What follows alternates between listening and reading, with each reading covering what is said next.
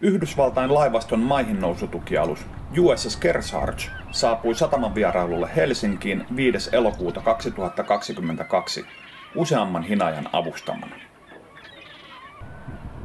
Alus kiinnittyi Helsingin risteilyaluslaituriin Hernesaareen.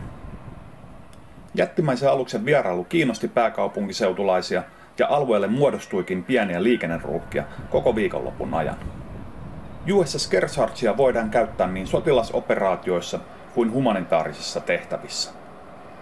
Aluksella on hyvin varusteltu sairasosasto, jossa on 6 toimenpidehuonetta, 14-paikkainen teho-osasto ja 46-paikkainen potilasosasto.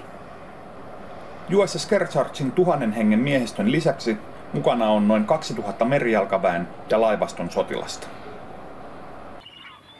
Alus kuljettaa mukanaan myös maihinnousujoukkojen tarvitsemaa välineistöä, muun muassa suurikokoisia ilmatyynyaluksia ja amfibiovaunuja, pienempiä maihinnousualuksia, useita helikoptereita ja lentokoneita sekä tykkejä, taistelupanssarivaunuja, kuorma-autoja ja niin edespäin.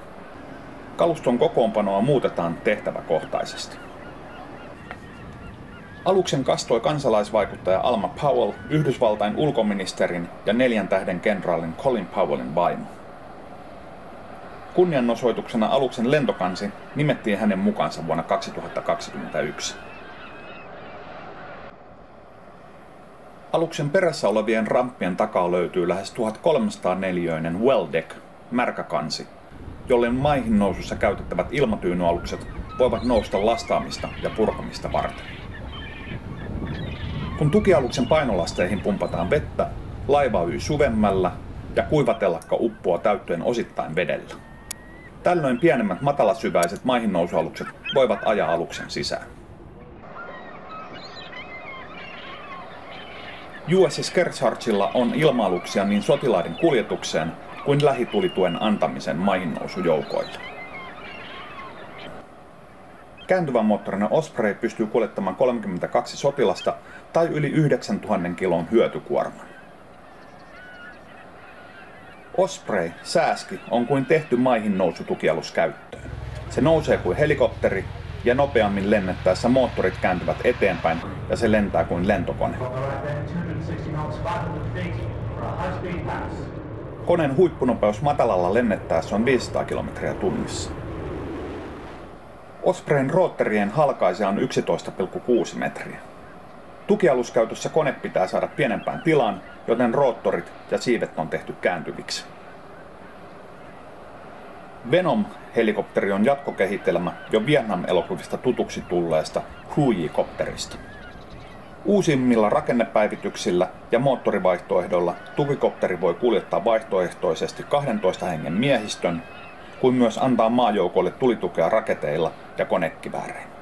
Kopteri pystyy kuljettamaan vaihtoehtoisesti 6 paaripotilasta tai 3000 kilon kuorman. Viper on 2-moottorinen ja 2-paikkainen taisteluhelikopteri. Rakettien ja ilmasta maahan nammuttavien ohjusten lisäksi ripustinsiiven kärkeen voidaan asettaa lyhyen kantaman lämpöhakuiset ilmataisteluohjukset. Kopterin nokalla on 3-piippuinen 20-millinen kiertäväputkinen konetuliase. Yhdysvaltain merijalkaväen käyttämä Harrier 2 on brittien kehittämän pystysuoraan nousevan ja laskeutuvan Harrier-hävittäjän jatkokehitelmä.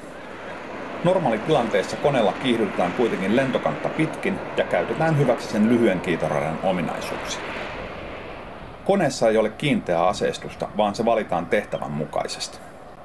Koneen runkoon voidaan asettaa 5-piippuinen kiertäväputkinen konetuliase. Siivissä on yhteensä 6 ripustinta, joihin voidaan lisätä lisäpolttoainesäiliöitä, pommeja, rakettisäiliöitä ja ilmataisteluohjuksia. Harrier 2-koneita on käytössä myös Italian ja Espanjan laivastoilla. Konetyyppi tullaan korvaamaan jollain aikavälillä F-35 Lightning II-hävittäjän B-versiolla, jossa on kääntyvä moottorinsuutin pystysuoraan nousemisen ja laskeutumisen mahdollistamiseksi. Myös F-35B:n lentoonlähtö suoritetaan normaalisti kiihdyttäen lentokannelta. Elokuvista saattaa olla tuttu myös laivaston väreissä oleva Seahawk-helikopteri. Se on jatkokehitelmä Yhdysvaltojen armeijan käyttämästä Black Hawk-kopterista. Seahawkilla voidaan operoida niin sukellusveneitä kuin pintamaaleja vastaan, suorittaa miinantorjuntaa sekä etsintä- ja pelastustehtäviä, kuin myös sairaanhoidollisia evakuointitehtäviä. MH-60S-versio voidaan aseistaa konekiväärein ja ohjuksin.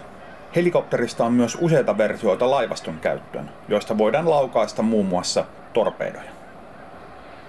Seahawkissa taittuu roottoreiden lisäksi myös peräpuomi tilan säästämiseksi.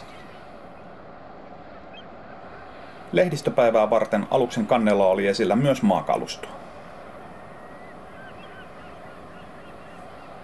Aluksen omasuojaan kuuluu erilaisia harhamaaleja luovia järjestelmiä niin ohjuksille kuin torpedoille ja elektronisen sodankäynnin järjestelmiä sekä perinteisempiä konekiväärejä, konetykkejä ja ohjuksia. Palang Seawish autonominen torjuntajärjestelmä on varustettu 6-putkisella Vulcan konetykillä. Järjestelmää käytetään lähitorjuntaan ohjuksia, lentokoneita, helikoptereita ja pieniä merimaaleja vastaan.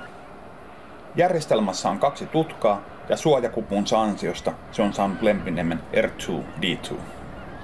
Aluksella on 2 Palang Seawish-järjestelmää.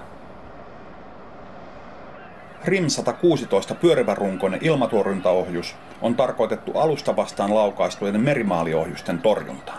Maalin haussa voidaan käyttää hyväksi sekä lämpö- että radiotaajuuksiin perustuvaa maalinhakua. Ohjuksen rungon pyörimisellä mahdollistetaan eri taajuusalueita kuuntelevien antennien ongelmaton toiminta. Sea Sparrow-ohjusjärjestelmä on tarkoitettu alusta uhkaavien ilmamaalien ja meritorjuntaohjusten torjuntaan. Aluksella on 2 Sea Sparrow-laukaisualustaa. Helsingistä USS Kearsarge jatkoi harjoituksiin Suomen merivoimien kanssa Hangon ja Upinniemen alueilla. Käytin tämän videon tietojen keruussa useita lähteitä ja yllätyksekseni lähinnä mitoissa oli heittoa. Tästä huolimatta toivottavasti pidit videosta. Laita rohkeasti peukkua ylös, jolloin sitä suositellaan myös muille aihealueesta kiinnostuneille YouTubessa. Kiitoksia ja seuraavan kertaan.